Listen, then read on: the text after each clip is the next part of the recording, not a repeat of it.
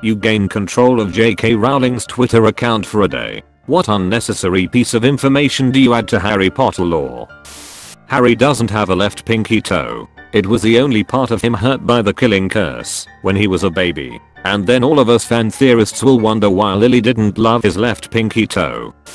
Hagrid shaves all his body hair from the neck down. Thanks for the gold/you/Darth Meal. That the Queen of England is a living Horcrux and that's why she just won't die. Edit. Oh. Shiny. Thanks.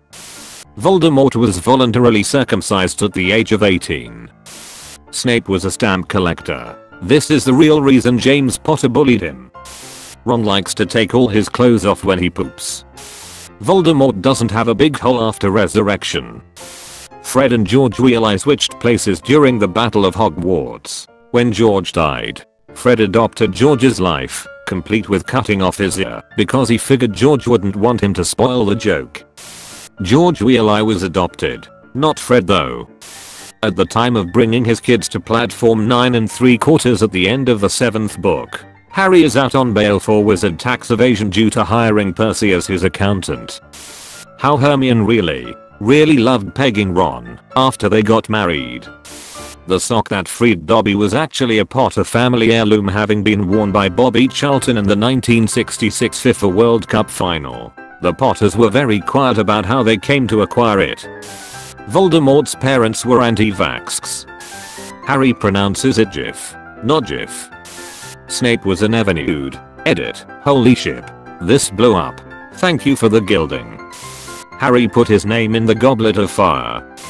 That most people don't play beyond their early 20s because they develop Quidditch hustle. Harry frequently entered the girls' dormitory. I'd clarify that Dumbledore wasn't really gay, just gay for pay. Figure that way. Nobody is happy. I would make it clear that the Cursed Child is not canon. Buckbeak was a metaphor. The Forbidden Forest is forbidden because Dumbledore and Hagrid have an illegal grow-up hidden inside. The wizarding school is a front to launder money. Moaning Myrtle was masturbating in the bathroom when she dies, hence the name Moaning Myrtle. She was reported as crying, based on what an ignorant first year claimed. I'm writing a new book. I'll make her add a lot more lore by bumping community expectations. Muggle orphanages know about magic, and when an orphan shows magical prowess they phone the Ministry of Magic for pickup and leave the baby outside. The ministry hasn't figured out how voicemail works and never come to pick up the children. The protagonist was actually the flying car and everything after is just epilogue. Witches and wizards have microscopic beings called magi-chlorians that live within their bodies, which grant them access to magic. I actually always envisioned Dumbledore aggressively asking Harry, maybe even yelling, if he put his name in the Goblet of Fire.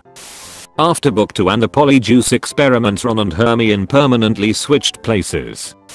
I don't think I could top the post she made about wizards disappearing their poo with magic before muggles invented toilets. Ron is adopted and dyes his hair. Edit. Thanks for the gold, kind stranger.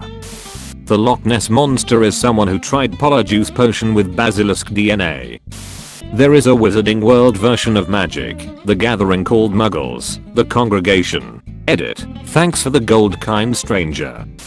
Hermione was actually a collective delusion shared by Harry and Ron. Voldemort's penises also have snake-slit noses. There's a witch writer called K.J. Loring, famous for her Muggle book series Harold Rogers, where the protagonist engages in wacky Muggle adventures. Edit. 48 embarks notices, and not one Hogwarts letter. Hagrid was a metaphor for the misunderstanding and mistreatment of furries. Hagrid tried faux and didn't really care for it. Professor Snape was a single mother. The My Immortal fanfic is now 100% canon. Thank you, JKR.